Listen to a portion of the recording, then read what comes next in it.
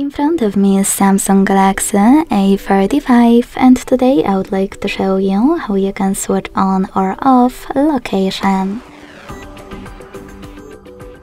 Firstly, you can go into Tab menu and look for location shortcut.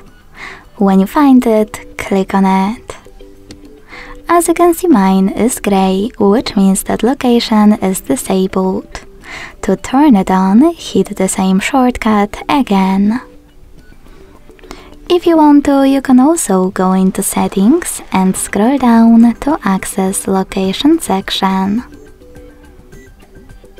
Then click on it and tap on this switcher at the top to turn it off or on. Thanks so much for watching. If you enjoyed this video, don't forget to leave a like, comment and subscribe. Bye!